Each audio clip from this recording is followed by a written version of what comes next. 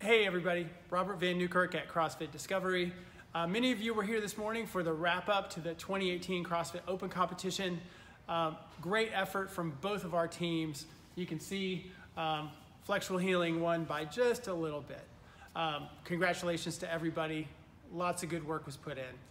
And if you got your athlete t-shirt, right, you know what this is. If you didn't pick up your athlete t-shirt and you were registered for the competition, pick it up this week. If you want one of those shirts and you were not registered, you can buy those when you come into the gym. Looking forward, we have our Remember the Heroes event coming up on May 26th. It's a Saturday of Memorial Day weekend. It's where we get together every year to honor the memory of fallen U.S. servicemen and servicewomen. So save that date. We hope to see you on that for that event.